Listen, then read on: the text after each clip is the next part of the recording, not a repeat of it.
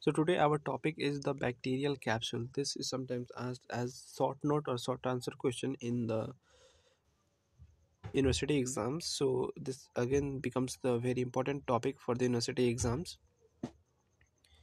So what is a bacterial capsule? So remember, the some of bacteria have glycocalyx compound surrounding their cell wall. So that glycocalyx layer surrounding the cell wall may be arranged in a well organized way or may not be present in a well organized way, may be haphazard. Okay, and when it will be haphazard, it will be easily washed off. So in that case, that glycocalyx layer outside the bacterial cell wall is called as the slime layer.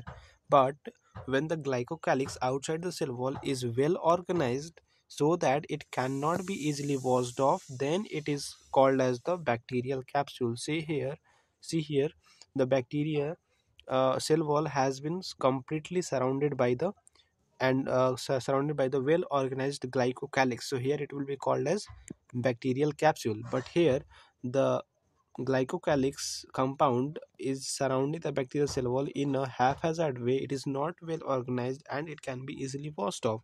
So in that case it is called as slime layer. So that is the difference between the capsule and the slime layer, and by that you can tell the definition of the capsule as well.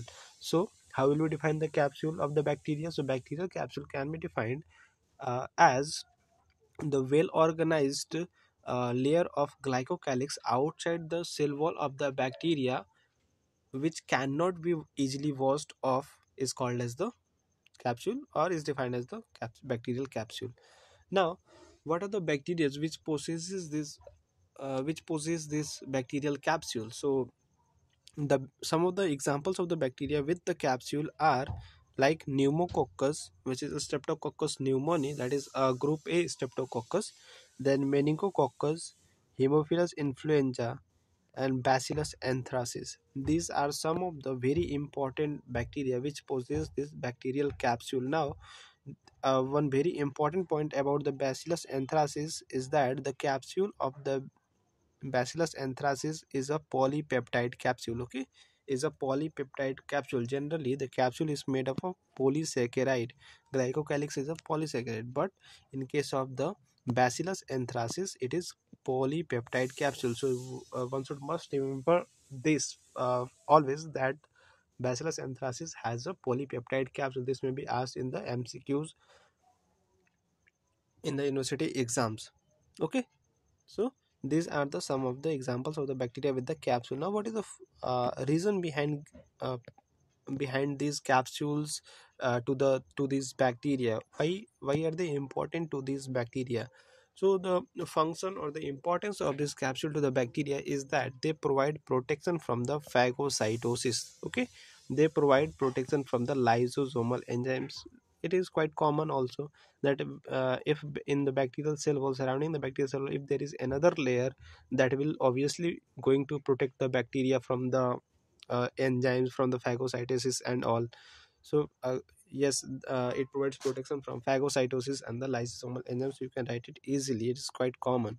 Then it also helps in the biofilm formation and adhesion. So this what is biofilm? Biofilm means the bacteria the glycocalyx or the capsule of the bacteria surrounding it forms a very very sticky layer around it, so that it can attach to any surface, and once it forms the biofilm, no substance is going to kill the bacteria. So in this way it helps in the biofilm formation to the bacteria. Then it contributes to bacterial virulence. Of course, if there is protection, extra protection to the bacteria, then our immune system will be unable to kill that bacteria easily. So that means the virulence of the bacteria will be increased indirectly. So that's why it contributes to increase the bacterial virulence also.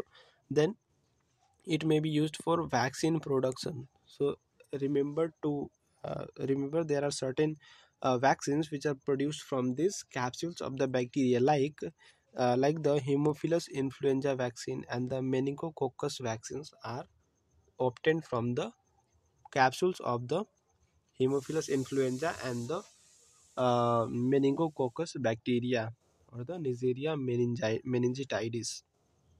Okay, so these are the some of the importance, the functions of the bacterial capsule.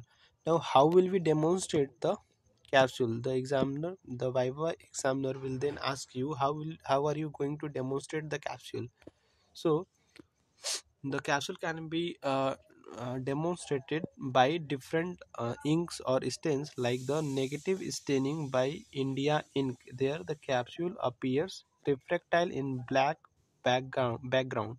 So that is one way of demonstrating the capsule of the bacteria. Once we stain it with the negative by India ink stain, then uh, it appears refractile in black background. Okay, then we have the McFadden capsule stain. This is for Bacillus anthracis.